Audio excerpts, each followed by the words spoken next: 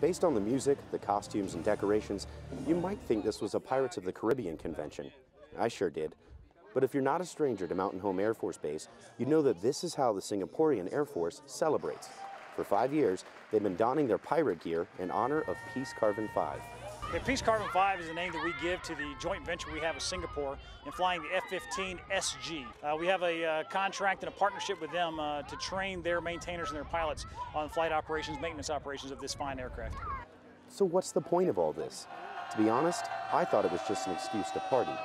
It's a lot of fun learning from them, building not only strategic relationships with them, but personal relationships. And over time, that culture becomes what you see in here today, as with Singapore, Republic of Singapore showing us what great camaraderie is like. And it's not just the Singaporeans getting involved. U.S. forces are more than welcome to join the ranks of the great unwashed.